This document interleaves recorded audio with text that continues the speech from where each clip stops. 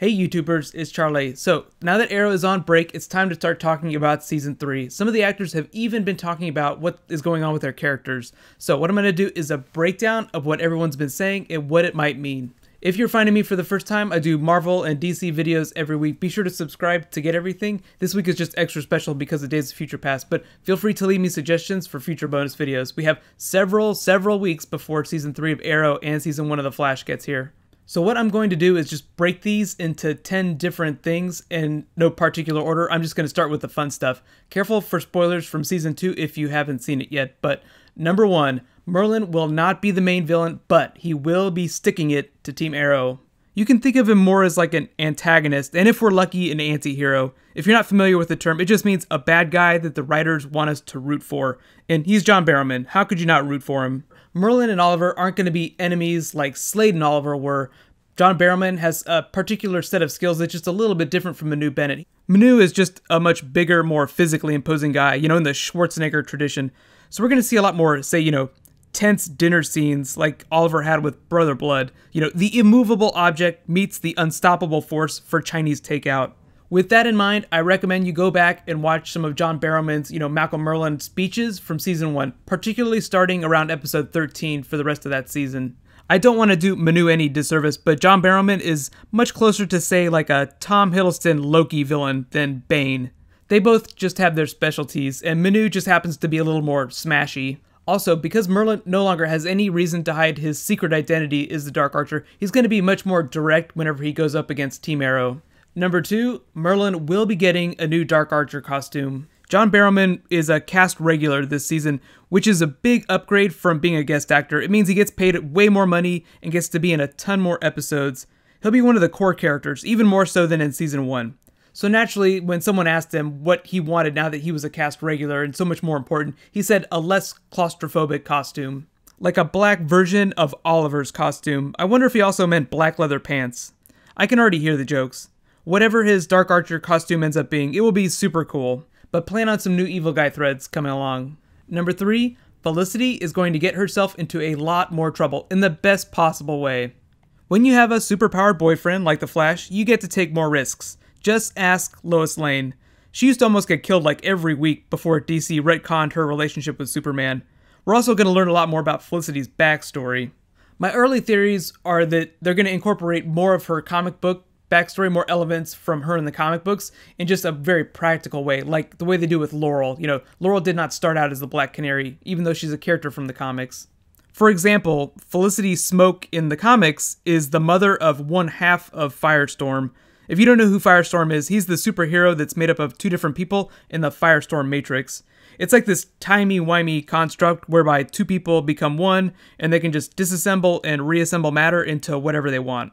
I don't see Arrow doing something like that anytime soon. It's a little bit crazy, but I do think that they'll include some Easter eggs from the Firestorm or maybe even the Justice League aspects of the comics, like tying her father and mother to other known organizations like Argus or Hive. Good or bad, there's no way Felicity's parents are going to be just boring normal people. Quentin Lance has the distinction of being the most normal dad on the show, most average guy, and no one is going to come swoop in and take that from him. Number 4, Thea is going to train with Merlin. John Barrowman also talked about how Thea is going to learn to be tougher, as she said during the finale. He wasn't explicit on how he was going to help her become tougher, but she will be physically and mentally training and possibly sticking it to Team Arrow and the people who have been lying to her for so long. That was her main complaint. That was why she left.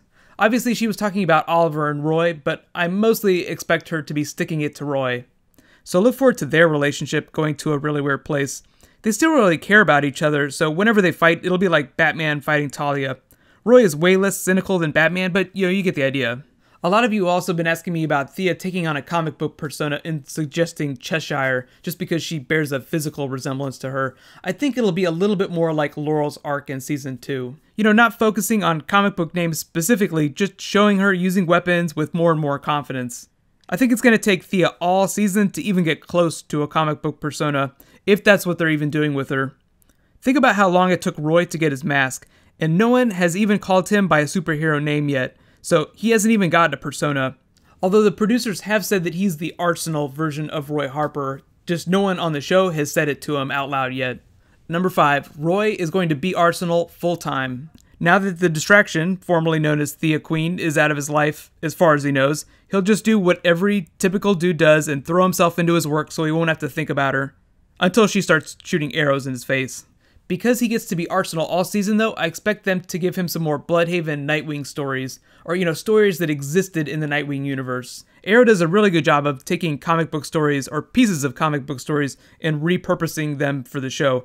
So there aren't a lot of direct page-to-page adaptations, but I think Roy will be doing some very Nightwing-like things. I know everyone really wants Rob Amell to come on the show and actually be Nightwing though. But number 6, there will be no Nightwing or other big Batman characters. Nightwing is basically like the character that Roy inhabits right now. He's like Nightwing to Oliver's Batman. But I do think we're going to see another superhero from the comics, and the main villain will be someone from the comics, obviously. But I don't think we're going to be seeing a ton of Batman characters beyond what we've already seen on the show.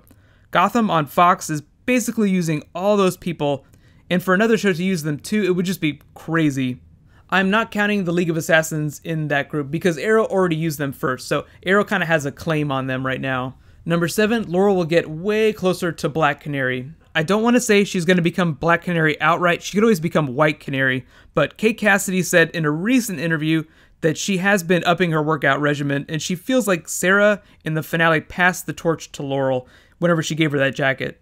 So what I think that means is Laurel is just going to take a more proactive approach to crime fighting. Not necessarily as Black Canary, but I do think she'll take a much more active role in taking down Freak of the Weak villains, with her fists, as well as being a lawyer. I know a lot of you have also been asking about who's going to train Laurel to fight. Obviously, I think Oliver's the best person for that job, just in the same way he trained Roy. Number 8, there will be all kinds of crossovers with The Flash. Stephen Amell already confirmed he was in the pilot episode, as we saw in the Flash trailer, but there will be characters bouncing back and forth between both shows. Those are going to take 2 different forms. The most important kind, number 1, will be episodes like the pilot and the 2-parter on Arrow where they introduce Barry Allen. Those involve the lead characters, Stephen Amell and Grant Gustin, going on each other's shows. I'm only expecting that to happen in like 2, maybe 3 episodes, including the pilot. It'll probably be like one big story broken into like 2 or 3 parts. Like the reason Oliver goes to Central City will also be the reason Barry comes to Starling City. The other kind of crossover, the second kind, will just be like episode 19, where secondary characters go on each other's shows, like Caitlin Snow and Cisco Ramon come to Starling. Or like Felicity goes to visit Barry, but Oliver doesn't go with her, and vice versa. It's not confirmed how many episodes of The Flash we're going to get, but I'm expecting a full season pickup with 23 episodes. So I only think maybe 3 or 4 of those total will be crossovers of varying degrees. And the same goes for Arrow. It's not going to be like a physical crossover every week, but do expect the characters to reference, Flash characters and vice versa from Flash to Arrow. Number 9, a whole lot more Argus and Suicide Squad. Amanda Waller is a key component of Oliver's new flashbacks, so naturally she has to become a bigger part of his present-day story. And where there's Amanda Waller, there's Suicide Squad. Plus, Diggle and Lila are having a baby. I think that pregnancy is probably going to take most of the season to happen. It just seems like her going into labor during the climax of the season would be like a good story beat to hit. Oliver's child, on the other hand, is a bit of a wild card. I know a lot of you think that that was just kind of a throwaway moment meant to show how Moira cared about her children, that she was a good person, but I do think there's a good chance, because he's growing up in Central City, that he'll be part of, future Flash crossovers. I'm not expecting to see him a lot though, but fingers crossed that we get a casting announcement for a 7-year-old looking actor on the show.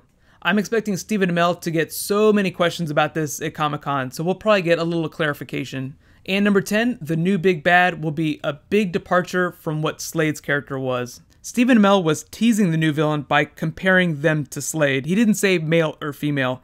He said that where Slade had been omnipresent, meaning he'd been everywhere at the same time, this new villain would be much less so. That was literally what he said. I think what he meant is that, you had Slade, who existed at all points in time in the story. He was all up in Team Arrow's face in the present, and he was a core part of Oliver's time on the island. So in Season 2, there was really never a moment when Slade wasn't right next to him physically or watching him from a distance. So the new villain is probably going to be someone that Oliver may have heard about, but hasn't met yet in the present day. Also someone who isn't quite as personally tied to him as Slade was. Based on that, we can eliminate Merlin, because he's almost close enough to be Oliver's father, and through Thea now, they're related by blood. I also think when Stephen Amell said the villain will not be omnipresent, he also was kind of speaking metaphorically, as in this will not be like a big mega organization. The villain will still be one person. I do expect them to stick with tradition and use someone from the comics, but the list of viable threats that fit that bill is pretty small. There's Vandal Savage, Ra's al Ghul, Dr. Light, Amanda Waller, that'd be a twist, China White, and Maxwell Lord. All those villains have, fairly practically looking powers, like it wouldn't require crazy special effects to show them on screen. Dr. Light, for instance, would be a great way for them to connect Arrow and Flash in the finales. And even though Zoom is the big bad on Flash, technically, I think it's possible that they could put off a showdown between him and Barry till season 2. Like, I don't expect Rick Kuznets to leave the show after season 1. I think it'll be more like a Merlin thing. But now it's your turn. Let me know, who do you think this villain is going to be in season 3? Remember, it has to be someone who's common to both Arrow and the Flash universes, or at least the Justice League universe. And quick update on my schedule, I'm going to be traveling over the next couple of days. I'm still going to do the Q&A, so be sure to subscribe to get that. Leave me all your questions. And I'll be doing a Days of Future Past video. There's a new trailer for Marvel's Big Hero 6. Actually, it's a Disney movie. It's like the first animated movie that Disney's doing based on Marvel characters since they bought the company. I'll try and do a trailer video for that tomorrow too. Right now, click here for my breakdown of the Flash trailer, and click here to get that Q&A video. I'll add the annotation as soon as I post it. Thank you so much for watching. I'll see you guys tomorrow. High fives.